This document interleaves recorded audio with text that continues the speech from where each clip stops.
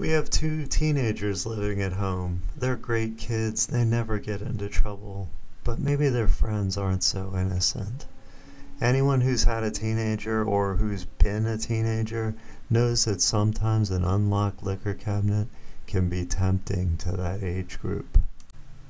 In today's video, you're going to find out how I protected Fort Schnapps.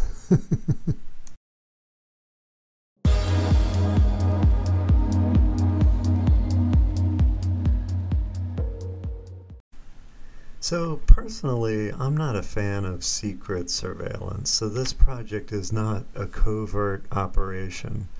The point of the project is to trust but verify the security of the liquor cabinet. And it's an excuse to add a new project and indulge my smart home obsession.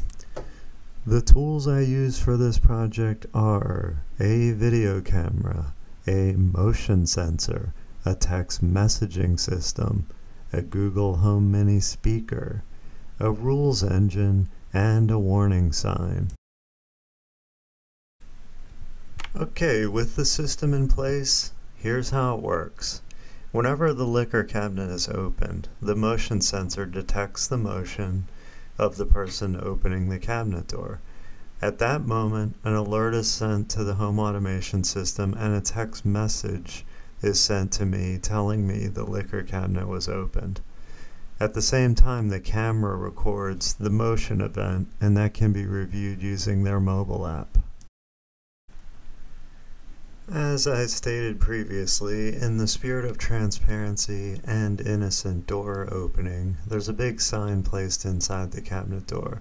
The person opening it can read the sign, stating that this is a surveilled area and they're being recorded. The motion sensor in the cabinet is a Zeus ZSE11. It's connected through Z-Wave to a Samsung SmartThings Hub. Then I wrote a custom Samsung application a while ago to talk to all my Z-Wave SmartThings items, including the motion sensors. And then that talks to my homegrown home automation system. The home automation system has an actions feature where I can make custom actions that occur periodically throughout the day. And in this case, the rules in the actions page tell it to send me the text message whenever the door is opened. And also there's another rule that sets the parameters of talking to the Google Home Mini at those hours of the night when the motion is sensed. I'm using Twillio to send the SMS text messages. I don't send enough messages right now to even use up the trial number they give you when you first start, so for right now I'm not paying any money for the text messaging. I used a project I found on GitHub called Google Home Push. This project allows me to send text-to-speech messages to the Google Home speaker. I use it not only for this project, but for my alarm system as well. The camera I'm using is called a Tekken security detection model. It's cheap and it's nice, but it doesn't allow me to do anything special with the home automation to grab the stream. But it has a 128 meg SD card I got for $5 on Amazon.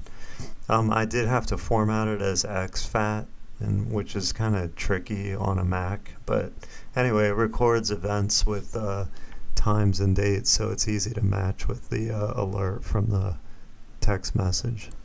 A couple nights ago, I was eating dinner with a friend when the text came in stating that the liquor cabinet door was opened. When I checked the camera, I saw my wife showing the system to my daughter. Later on, I asked her about it, and she said that they also heard the warning because it was after 10 p.m. So now we can all sleep better at night knowing that Fort Schnapps is well protected.